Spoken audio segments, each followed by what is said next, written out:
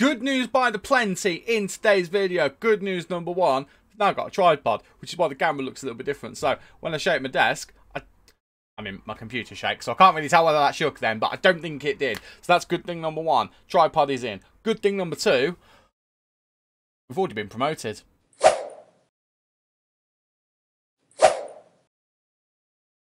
How are you doing, everybody, and welcome to part 12 of Club 2 here on my career on FM23. I'm Stu. Thank you for joining me in today's video, where we've got the final two games of the League One season against Wigan and against MK Dons. As I mentioned already, we are promoted, but we do still have something to play for, and that is the League One title. And if you are excited to see whether we can win the League One title or not, please remember to leave a like on there for me and subscribe so you never miss any of the lovely Football Manager content to come from this space right here. If we win the title today, that means we've won whatever league we've been in every season so far. Remember, we won National League South. We won the National League. We then won League 2 with Tranmere last season. The first two were with Dartford. We won League 2 with Tranmere last season. And they've just been relegated from League 1 as well. So we're looking to not just go back straight up, but we're looking to go up another league again. So that'll be 4 in a row we'll have won.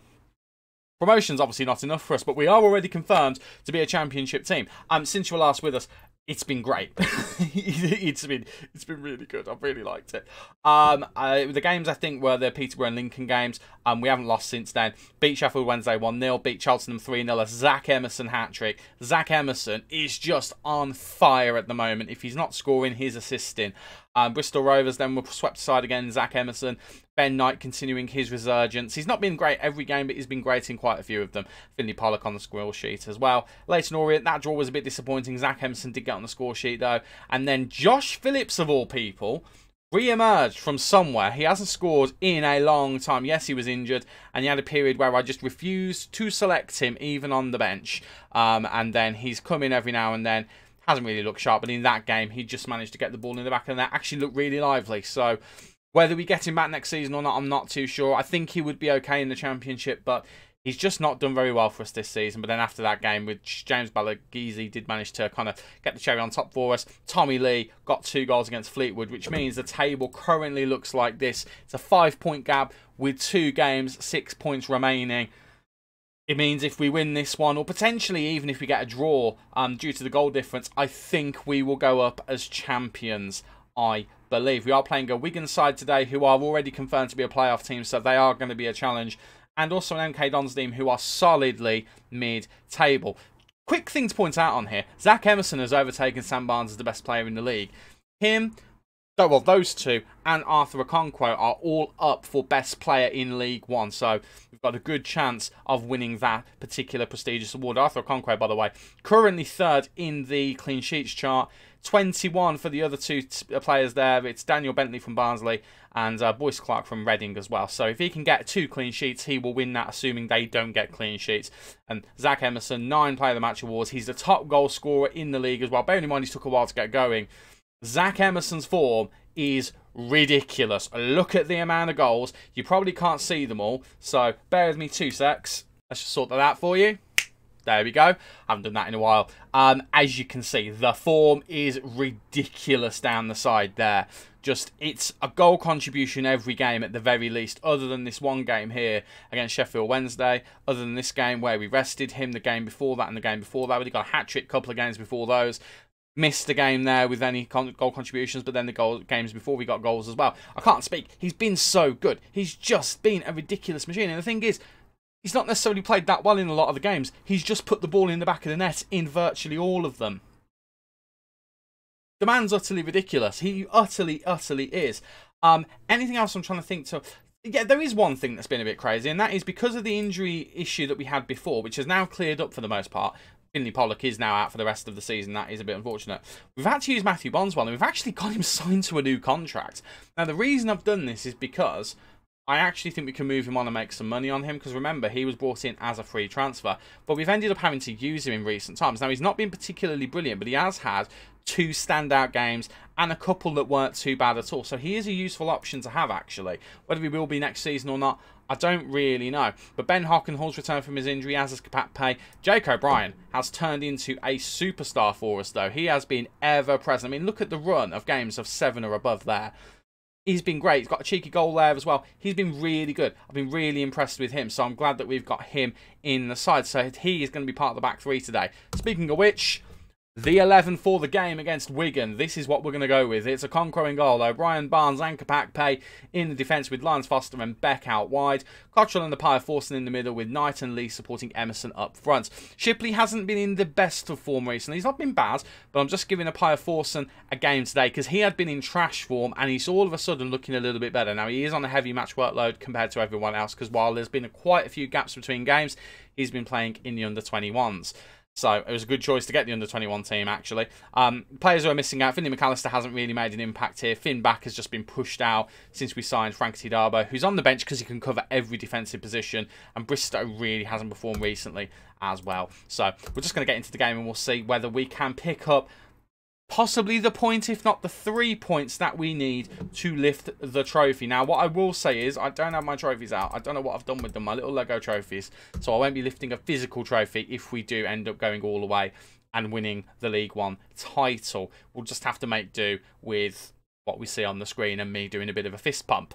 So, can we beat Wigan? Let's find out, shall we? I'd like to think we can. I think we've got enough in us. I actually can't remember, if I'm honest, how we did in the last game against Wigan. I'm not 100% sure how we did, but we've got enough in us to do it. I mean, we've got enough in us to beat any team in this league. Zach Emmerson is in here, and in the colours of my favourite team, Aston Villa, he's put us a goal ahead, and I'm very happy about it. I don't know who got the assist. I wasn't paying much attention, but I'm glad he's put it in the back of the net, because we might be winning the title in this first video of the episode.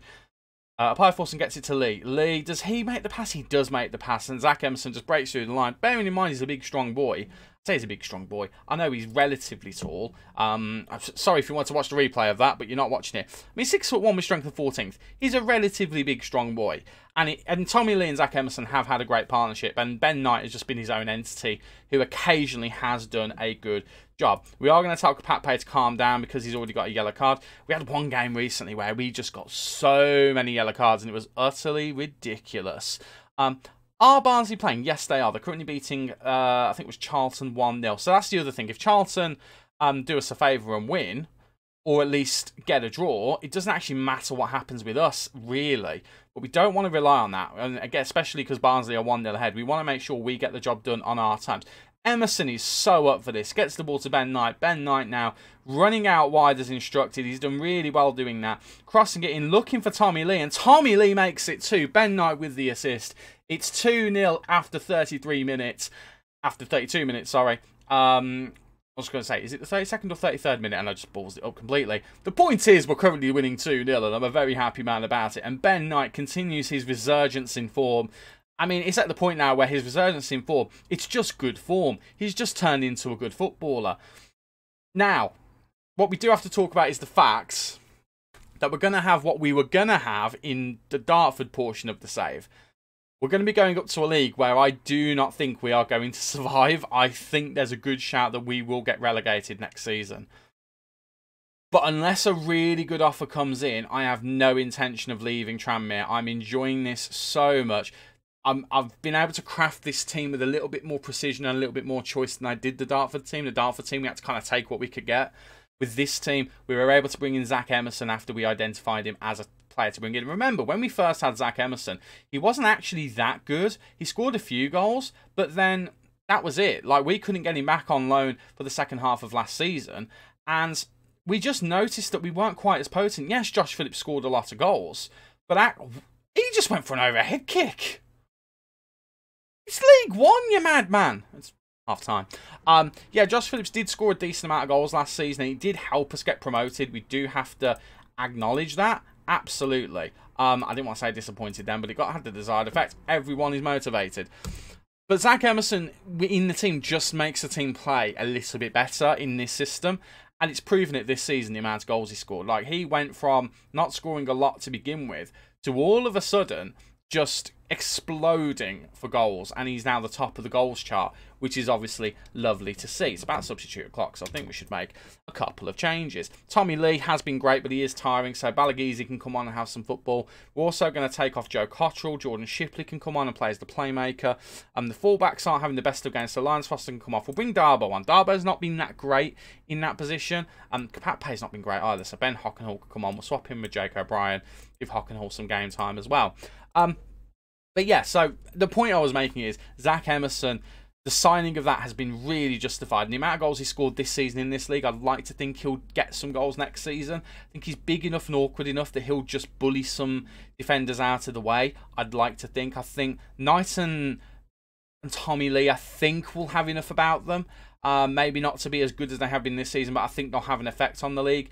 But it's difficult to judge. That's poor. And I think that was Sam Barnes as well. But O'Brien is there to clean up his mistake. Sam Barnes switched off a bit there. Emmerson now to Knight. And all of a sudden, we're countering. Ben Knight goes into a Forson. Balagizi looking for Zach Emmerson. Zach Emmerson just can't quite beat the defender for pace. But actually, Balagizi gets back on the end of it and might try and whip it back in. No, he goes to Beck, who does that. But Ben Knight kind of pulls out. He's not an aerial threat, so I don't blame him. Darban out into Shipley. Shipley trying to recycle things. We go all the way back to Barnes. I won't be surprised if the highlight cuts at some point. Big ball forward, and Balagizi puts it wide. It was a perfect opportunity for 3, and we don't make it count. We do have 1 substitution left. I think we'll bring off another tired player. Apaya Forson is going to be that man, and we're going to swap these 2 rounds, so it's going to be Daly who plays as the playmaker. That'll do. I should have really brought Josh Phillips on, actually. His form recently has deserved another appearance, but it's not going to happen in this game. And I've just thought, Barnsley are winning. It doesn't matter, though, because we've only gone and bloody won League One. Each league we've been in, we've won. That is going to end next season. We're not winning the championship. Absolutely not. Like I said before, I have no intention of leaving Tranmere. No intention whatsoever. What I want to do is I want to stay with Tranmere for at least another year and see what we can do. And if we can build something next season, if we can overachieve and finish lower mid-table, I will take that. I will absolutely take that. So I've got no intention of leaving this club this season, unless we get a very good offer. If we get a good offer, remember, using realism rules, more money. Maybe let's say the location isn't too far away. Maybe we want to move closer to the Midlands. Maybe we want to closer to London. Maybe, I don't know. But it would have to be something I would want to do in real life. And at the moment, I'm very comfortable at Tranmere. Very comfortable. I'm not comfortable on this chair. I'm just going to put that out there right now if I'm shifting about a lot. I've been sat on my computer for a couple of hours. And it's a folding chair. It's not the best. You don't need to know that. The point is, we've just won the league. And I'm very happy about that. We might as well play the last game against MK Dons. Why not? Let's see whether we can finish on 99 points. I think that would be good fun. We've already had our budgets, by the way. The budget for transfer budget was a bit higher. It was like 1.1, 1.2 million or something like that. We've moved some of that over to the scouting budget, quite a lot, in fact, because we went so far over our scouting budget this season.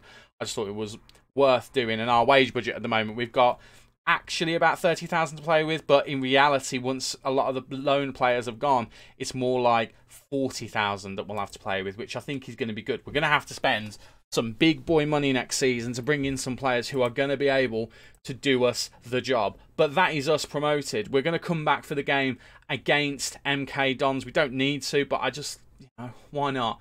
Let's do it. Let's round it up, and then we can start next episode's transfer special as we normally would. I'm tripping over words. I cannot believe we've got promoted. I cannot believe we've come straight up from League 2 and gone straight. It's happened in real life. It has happened in real life. But I did not expect that to happen this season. Give it 2 years and we'll be in the Premier League. We've not even finished the season and it's already begun. Ross County have offered me a job interview. I'm going to decline it. I don't necessarily want to move to Scotland. I think as well they've been relegated. So if I was going to go to Scotland, it would have to be in the Premier League. We're not going. It's simple as that. Again, it has to be a very good offer. If a mid-table mid-table Scottish Premiership club came in, I would consider that, because it would be definitely a step up into the Scottish Premiership. I know some people wouldn't agree with that, and I have my own opinion on how good the Scottish League is compared to the English League, but actually, it's the top league in a European country that has Europe, a chance of Europe. I wouldn't be against that, but we did decline it, and I'm sticking by that. It has to be a very good job to get me to leave this club this season. End of next season, who knows? But I want to give it a shot first before we end up doing what we did to Dartford again. Dartford fans, I'm really sorry I did that. Okay. Time for our last League One game, hopefully ever. It's Tranmere versus MK Dons, and this is the 11 we're going to be using. We're not rotating anything. We're going with our strongest team because there's a couple of things. Number one, Okonkwo, I think, is still within a shout of the clean sheet record. He sort of is. We need Daniel Bentley and Boyce Clark to have a mare, so he could be in the running for it potentially. I don't know whether it will work out or not, but he could at least equal it. And also, we want players like Zach Emmerson and Sam Barnes to get the best ratings possible as well, just so they can be the best player of the season as well. I would quite like that, but this is the 11. It's Okonkwo in goal. It's O'Brien, Barnes and Kapatpe in defence. Lyons, Foster and Beck in the fullback positions with Cottrell and Appiah Forson. Are we going to go with Appiah Forson? Do you know what? I don't think we are. Last minute change. It's Jordan Shipley. Jordan Shipley, who's actually gone down to 2.5 star, which is interesting.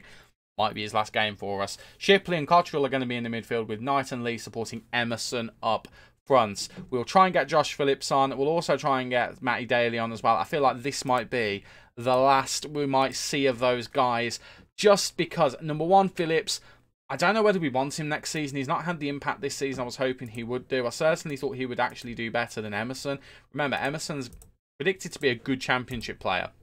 With Phillips, he's predicted to be a decent Premier League player, or at least have the potential to be a Premier League player of some description. So you would have thought Phillips would have been the better player. Unfortunately for him, Emmerson has outclassed him completely this season. So I don't know whether we'll have him back. And Daly as well, we might try and move him on, because in the nicest possible, Zach Emmerson is just a goal machine. Daly, I don't think has the potential really to step up to Championship. I think he could be a really, really good leading League One player. He hasn't been that for us this season, so I don't think he's at that level. And I don't think he ever will be, to be completely honest. It's a bit harsh, I know. And we did try and get Phillips back. Man City said no. Also, at the moment, Swansea are saying no about Joe Cottrell. I'm determined to get him back because he has been good for us. Ben Knight not having a good game at the moment, which is a bit concerning. How are Barnsley doing? I just want to see. Barnsley are currently winning. If Leighton Orient can get a goal, I'd be very happy about that, because that means we could be in with a shout of Okonkwo getting the clean sheet record, assuming, of course, we keep a clean sheet. We now have a highlight. Beck running forward down that left wing. He's going to try and swing across in. He does, looking for Emmerson. Emmerson gets the header there, but Roberts makes the easy save. And now MK Dons have the ability to make a counter-attack, and they do. However, we get the ball back. Lyons Foster into Shipley. Shipley to Emmerson, into Lee, who's picked up a knock. Back to Emmerson, though. Emmerson into Ben Knight, and Ben Knight skies it over completely. What an opportunity he had there. But a lack of composure there just means he can't do anything. It's a knee injury for Tommy Lee. We're not taking any chances. Balagizi's coming on. Again, Balagizi's been good for us this season. I just don't know whether he will make the transition to Championship as well. It won't hurt to have players like him available on the bench. It's just we need to make sure that he is comfortable with not playing a lot of football. That's the issue. So we could see us sell a few players this season and rebuild the team. We know what the core of the team is going to be. Okonkwo is going to be here, unless we see a decent goalkeeper, because the big game thing, in a season where every game is a big game because you're relegation fodder, worries me a little bit. We might move him on if we think that becomes an issue, but actually he looks like he'll be decent enough. Emmerson will definitely be here. Barnes will definitely be here. We can keep Cottrell. He will definitely be here. Beyond those players, I don't really know. We'll have to have a proper look through the team. I mean, Jake O'Brien at the moment is at the level that we'd need him to be, but it's a difficult thing to call, the step up. It is a difficult thing to call. So let's just go in to it. We'll go into the transfer window with as much of an open mind as possible, and just not be as precious as perhaps I can be sometimes. I do feel a bit emotionally attached to some players at times, and I think we need to go into it with a bit more of a clinical view. We need to be looking at it and thinking what's going to help us succeed as most as possible next season. Now, because we've got the... oh my word. Because we've got the... oh, that had me worried. Because we've had our transfer budget in, and because we've been able to change our scouting budget, I can't think of the word there. Because we've been able to do something with that, this is going to be 1-1. This has got 1-1 written all over it. No, it doesn't. Oh my word.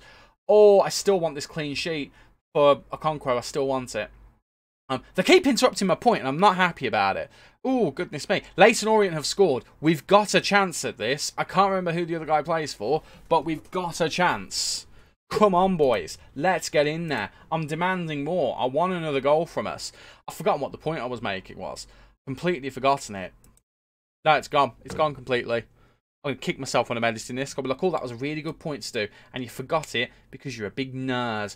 Matty Daly's going to come on. I'm going to bring Josh Phillips on for the last few minutes. I'm not going to do it just yet. Kapatpe's nervous. Hock and Hull can come on for the last few minutes of the season as well. We'll make those two changes. We've got a few more to make. The point's going to come out to me when I finish recording. I know it is. I just know it is. But so the core of the team, it's going to be Emmerson, Barnes and Okonkwo. The midfield is going to be the issue. I think we definitely need to strengthen in the midfield. That's it. Scouting budget. We're now scouting out of contract players, so hopefully we get some bargains of maybe ex-Premier League players who are a bit older, who maybe we can just entice to come to the club. I don't know how likely that is. I think it could happen. I'll tell you what we'll do. We're just going to try and bung the ball over the defence, and we'll see whether we can just get Josh Phillips to run onto it. That's what we did when he scored the other day in the other game. So hopefully we can get that to happen here. Or hopefully we can just get through the game with a clean sheet. There we go.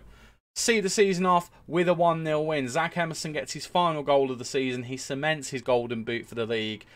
And he does it in some style. He's been sensational for us all season long. Not all season long, in fact. He started off pretty rough. And he's ended it like a superstar.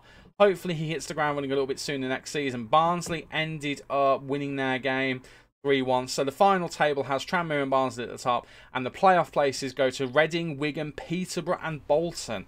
Reading, Wigan and Peterborough, I think you'd expect to be in and around there. Birmingham City will feel a little bit hard done by that they're so far down the table as they are. Looking at the teams who got relegated, Port Vale, Swindon, Burton and Bristol. I think Bristol Rovers and Burton Albion can find themselves very unlucky. Swindon Town, I don't know enough about this league and who's normally there. I think they can probably feel less aggrieved than these two, possibly. Oxford and Leyton just about surviving. MK Dons getting involved in the relegation fight near the end, but not quite. They were actually a decent enough distance away.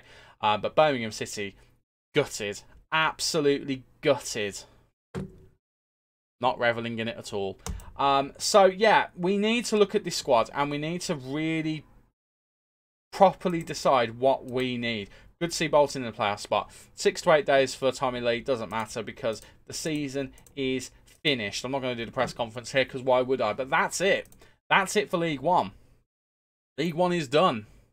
Next season, we will be in the Championship. Just to confirm as well, the XG table has us top. In terms of the season preview, had us 5th, and I don't actually think it originally had us 5th. We have overachieved in every single... Well, we haven't even overachieved on XG. XG has us exactly where we are. So just to confirm, Zach Emmerson, 30 goals for the league season. Very well done. He finishes as the best player as well, with Sam Barnes a close second. And Okonkwo gets the top of the clean sheets chart as well. That's delightful. 10 Zach Emmerson Player of the Match awards as well. In terms of assists, it's Lyons Foster with 10. He's only 2 off the top spot. But Tommy Lee's there, Cottrell's there, Ben Knight's there. All good things to see. We'll have a closer look at this stuff in the next episode when we do the season review. But I just want to see what the average ratings look like. If it'll let me close that gap. No, it won't. Okay, let's do it like this. We know Emmerson and Barnes. Then it's Okonkwo. That makes no surprises, if I'm being honest. Jordan Shipley was next. Bit of a surprise, but I can accept that. Kapatpe was great as well. Tommy Lee had a few patches where he wasn't great, but towards the end of the season he really picked up. Hock and Hall was really solid as well. Jake O'Brien really picked up towards the end of the season. It's good to see Ben Knight picked up his form enough that he's on here as well. In particular, in his last 5 games, he's been great. Finley Pollock did really well for us when we needed him to, and Joel Cottrell was the best. They're the best players in the league. I'd say, obviously, we've got some of the lone boys in here, but I'd say this group of players here are going to form the core of next season. It doesn't mean all of them are going to start, but I think all of these guys will be in the squad. Everyone below that line has probably got a little bit of concern. Now, things we do have to consider. Some of these guys we probably can get back who've got the high potential. If we've got high potential and they start playing well, they'll reach that potential a bit quicker maybe. But we do also have the players who are on loan. And in terms of high potential players, McIntyre is not going to be ready. Winter and Spearing, not going to be ready. Lewis Kumas might be near ready. He's only a 2.5-star player, which is probably around League 2. But he's had a decent season for Dartford. Actually, where have Dartford ended up? That's a good question in the National League. Dartford have ended up, they're in a playoff place. They are in a playoff place. They've got one game left to play. They're not going to fall out of the playoffs and they're not going to get promoted. But they have got a playoff place. So it'll be interesting to see how they do. Right. That's enough rambling from me.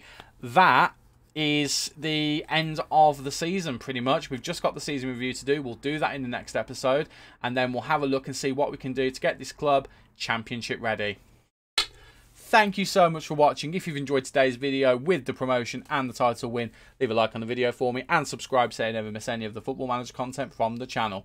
I've been Stu, you guys have been awesome, and I'll see you in the next one. Cheers.